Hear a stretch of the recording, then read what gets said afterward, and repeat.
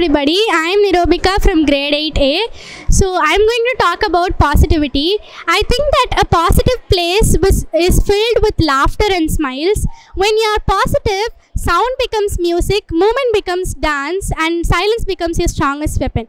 I think that QMIS is filled with positivity and smiles and laughter. Thank you. Good morning. I am Vaishali Venkateshan from grade 8A to tell one of the core value, respect. Respect is a mirror. When you respect, you are respected back. After I entered this QMIS, I learned how to respect others' perspective and view. Thank you.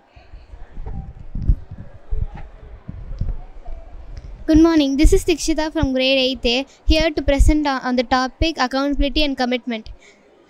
Accountability is what ties is a glue that ties commitment to the result, and commitment is what transforms a promise into reality.